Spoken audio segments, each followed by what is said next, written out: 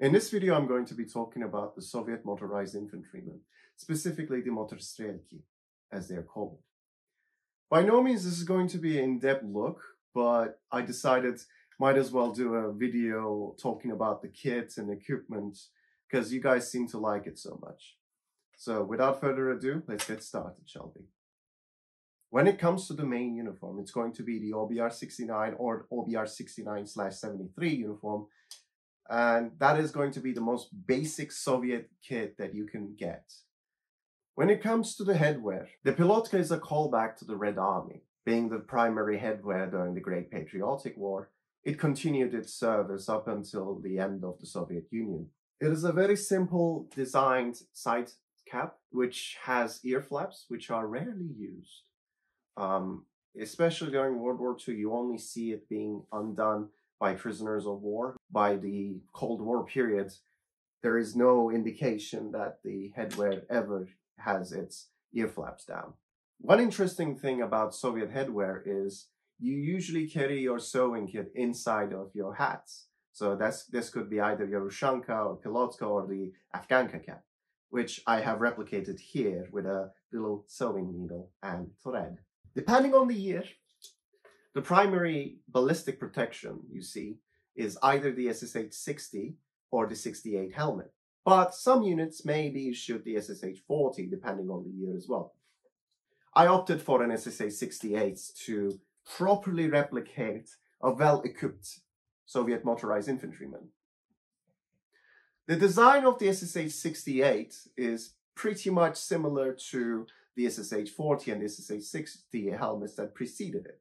However, it does have a larger shape with a higher degreed slope at the front.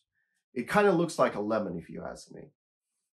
When it comes to the uniform, it's the infamous, or the famous, whatever you want to call it, OBR-69/73 uniform.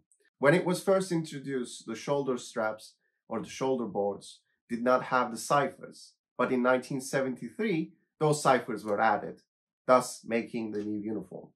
The design is quite different than the earlier Gimnosterka uniforms, simply because of the improvements of the atomic age, where you have to have soldiers who are able to quickly change their uniforms if there is a chemical attack. And Gimnosterka, being a pull-over shirt type of uniform, had some difficulties adjusting for speed and changeability in a way. Therefore, you have this new designed uniform, which is still, if you ask me, an older design, but a nice looking 5-button front uniform, which can be easily opened up to be changed into another uniform as quickly as possible. The trousers or the breeches are also known as galife, or the earlier models known as shalavari, are quite different than the World War II or the immediate post-war era ones, being tighter around the body and have a less of a bulk when it comes to the actual shape. And when it comes to footwear, the Soviet Union, following its military culture of the Tsarist period, continued its use of jackboots or sapogi. I have an original 1970s, 1980s example here with tractor soles. Other sole examples include the kopeki or the dotted sole variant known by Western collectors, which is quite similar to the World War II ones.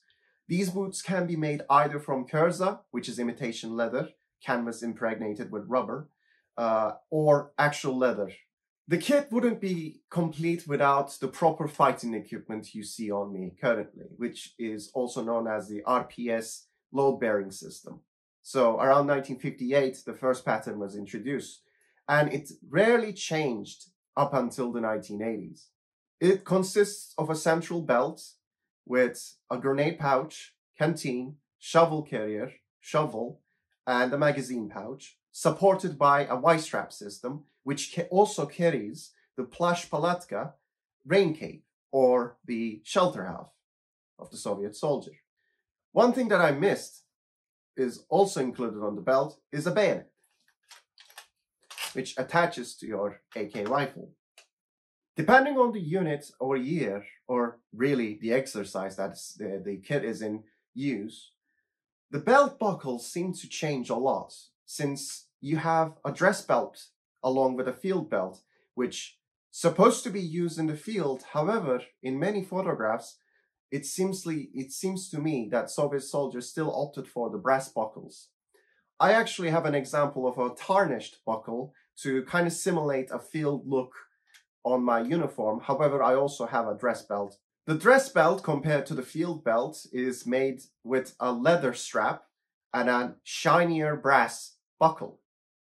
Field belts include sometimes the painted buckles or the simple galvanized steel buckles.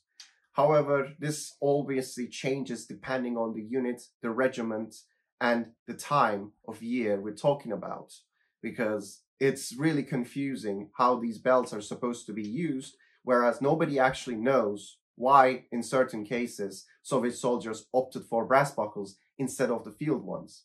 The primary firearm used by the Soviet motorized infantrymen is the AK-74 assault rifle. Depending on the unit or the regiment, you can see earlier AKMs or even AK variants of the 47 line. But I opted for a standard mid to late 70s look with a newly issued AK-74 or even early 80s. My example is an airsoft replica. It's a D-Boys AK-74. I have modified the magazine to remove the ribs so that it can closely replicate the look of a Bakelite magazine without the ribs, but there are still some ribs showing, I'm afraid. I will be Fakelighting it with wood varnish to better simulate the look. And all I can say is a good replica. It is a good replica, and it does the job of my kit. Another important equipment piece that is sometimes lacking when it comes to period photographs, aside from exercises, is the gas mask bag along with the gas mask. The RHM-41 gas mask, which is pretty much the same style gas mask used in the early 1940s up until the 80s with the new gas mask coming, it did not change at all. It is basically the copy of the Second World War model with some minor updates. The gas mask kit includes the gas mask hose, along with the filter, and some extra anti-fogging utensils. I really hope that you enjoyed this video, and if you have any questions regarding my kit and where I got them, please do ask on the comments below, like, and subscribe. Have a nice day, guys.